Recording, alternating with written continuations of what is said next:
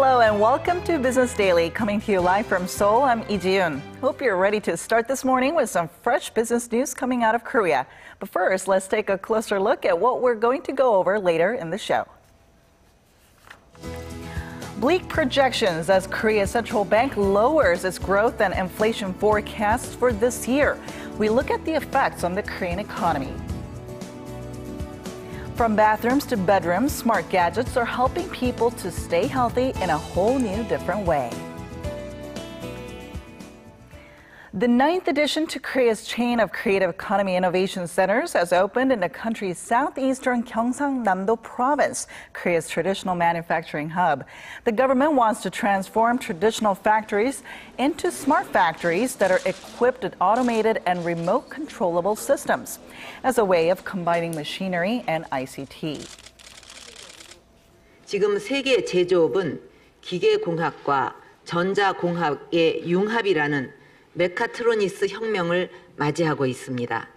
세계적인 ICT 기술과 강력한 제조업 기반을 가지고 있는 우리가 업종 간 창의적인 융합을 이루어낸다면 모두가 깜짝 놀랄 새로운 부가가치를 창출해낼 수 있을 것입니다. The center will also look into ways to foster the water industry into a future growth engine. A world-leading firm in seawater desalination, Tucson Heavy Industries and Construction, is also set to help smaller firms launch their businesses in the field. Samsung's ambitious new line of smartphones, Galaxy S6 and S6 Edge, have hit the markets on this Friday. Launching in 20 countries, analysts predict the flagship phones with state-of-the-art performance, wireless charging, and sleek designs will help the electronics giant rebound from its global market share, currently in the 10% range. With no competition from new Apple handsets for the next 6 months, analysts expect Galaxy sales to increase largely and help Samsung win back the top spot in the smartphone market. The 32GB S6 will cost around $780. The Edge will fetch around $890. Korea's government bonds rallied on Thursday after the Bank of Korea kept its benchmark interest rate at 1.75%, following last month's surprise rate cut. The yield on Korea's 3-year bonds once again fell to a record low, dropping under 1.7% for the first time. Yields on 5, 10, 20-year government bonds also dropped. Daewoo Securities say the positive sentiment will likely continue until next month's monetary policy review meeting, as the possibility of a further rate cut remains. Combine healthcare devices and Internet of Things, and you might meet a world that you never thought was possible. And now, from bathrooms to bedrooms, one can find sophisticated healthcare gadgets that can provide easier tools to help him or stay healthy in a smarter way. Our Eunice Kim has the story. A woman is brushing her teeth with a smart electric toothbrush. This internet-connected household device provides users with feedback on their brushing habits to help them maintain a healthy routine. The smartphone app highlights the area they should be brushing correctly or alerts them when they should reduce pressure. We have developed this toothbrush that connects with the smartphone and to the app that we also provide because we want to help our consumers to get better brushes. This eye mask has sensors inside, and they analyze the user's biosignals such as their heartbeat, respiratory conditions, and brainwaves. Based on big data analysis, the mask induces a good night's sleep by adjusting the sound and light to suit individual taste.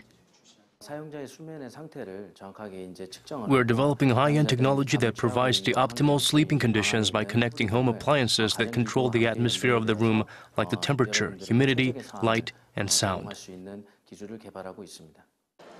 From a self-urine testing app to a home workout trainer at your fingertips, smart healthcare devices are here to stay.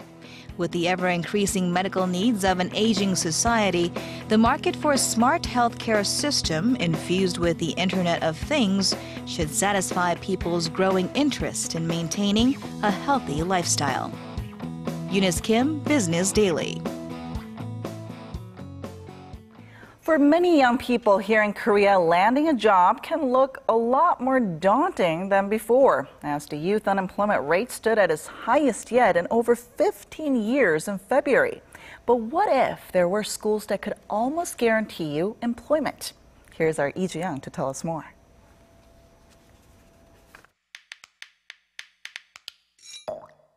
Coats on and ready for action. These students from Korea Food Meister High School are busy carrying out experiments related to work in the food industry. I like how I can receive university education at my high school and get trained professionally. Most students here have already secured jobs upon admission to this special school. This is because the school has signed deals with a number of companies to have their students deployed right after graduation. Our students get to learn about quality control and manufacturing processes, all directly related to working in the industry. The goal of this school is to produce young talents equipped with specific skills required in the workplace. It's one of the 44 Meister high schools in the country that the government began launching in 2008. Employers also welcome students from these schools. All the newly employed have to go through a certain period of training, but I think that will be significantly shorter for them.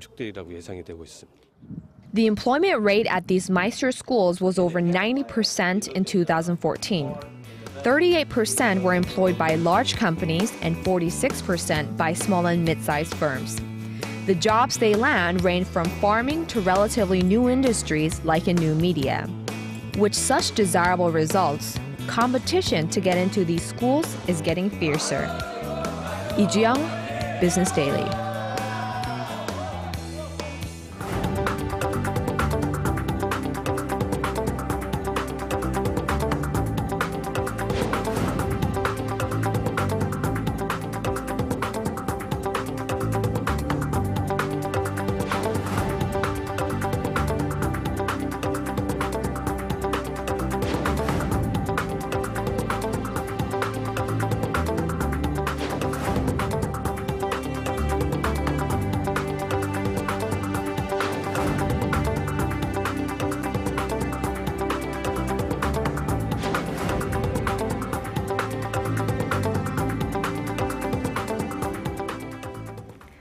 Darkened prospects for strong momentum in economic recovery came as the Bank of Korea lowered its growth and inflation forecast for this year. We'll talk to our economics correspondent about this in just a bit. The Bank of Korea decided to keep its interest rate steady at 1.75% and lower the economic growth outlook for this year to 3.1%. The Bank of Korea on Thursday announced it will freeze its benchmark interest rate while downgrading growth outlook by 0.3 percentage points, citing weak exports, slow spending, and low investment sentiment. With bleaker projections for this year, some believe the current key interest rate may not be low enough to spur the economy, and that the BOK is only checking the water by holding its rate this month. Now, with these new projections, the question is on whether or not the current measures are enough to pep up the economy. To tell us more, our economics correspondent Shin Se-min joining us this morning. Welcome to the program, Se-min. Hi, Ji-young. All right, so what does the bank's decision imply, and what were the reactions in the market? The Bank of Korea's decision basically underlines the fact that the Korean economy is still not picking up sufficiently. And many market watchers believe that the decision comes as the BOK continues to wait and see whether the effects of the record low interest rate are kicking in. But they believe that the current rate is not accommodating enough to support the growth. Listen to this. The current rate is low, but I think there might be the need to lower it even further. If the growth rate and inflation rate are not meeting projections, the central bank should further cut the rate to resolve the problem. Some experts even say that the central bank kept the rate steady simply to avoid the back-to-back rate cut this month, but said the BOK needs to further slash its benchmark rate sometime in the first half of the year. All right, well, but then we heard from our expert on Wednesday, contrary to those opinions, the household debt, the ballooning household debt, they're worried that this could add to the burden. You're right, the BOK's monetary policy may spur domestic spending and consumer spending as well to a certain point, but it also comes with a flip side, prompting consumers to take out more loans. One of the other issues is whether the initial rate cut even had any significant effects. Korea's central bank held its key rate at an all-time low after 3 cuts since August, but analysts say that there should have been stronger signs by now that the monetary easing policy is producing results. So now the market watchers say that the interest rate cut should go hand in hand with long-term structural reforms. All right, well, let's turn to the inflation forecast. The central bank revised it by lowering it 1 percentage points from January, putting it in the 0% range. What are some concerns stemming from that? Yes, the inflation rate was bumped down to 0.9%, and if these projections are met this year, that could put it at the lowest inflation rate since 1999. The low global oil prices could further exacerbate the problem. The central bank governor said that so far the domestic economy has shown few signs of improvement and maintained that the consumer sentiment has not yet recovered. The low inflation rate outlook is hinting that Korea may be headed to a period of deflation. The government has been refuting claims of such about the Korean economy, but with the low inflation rate coupled with the low growth outlook, on top of the unemployment rate, it is difficult to have a positive forecast at this point. Now, with that said, experts have been prompting the government to increase structural reforms like maximizing the number of quality jobs and raising minimum wage, things that have been reiterated for some time now. And without such measures, many are skeptical that other changes will be significant enough to pick up the speed of the recovery. Now, because at this point, the low to middle income earners are only opening their pockets for insurance and pension funds and other inevitable costs. All right, let's hope to see some measures that would hopefully improve some economic agents. Thanks for coming in today, Samin. My pleasure. All right, that wraps up today's broadcast of Business Daily. Have a good start to your weekend for those of you here in Korea, and join us right back here on Arirang on Monday. Until then, bye-bye.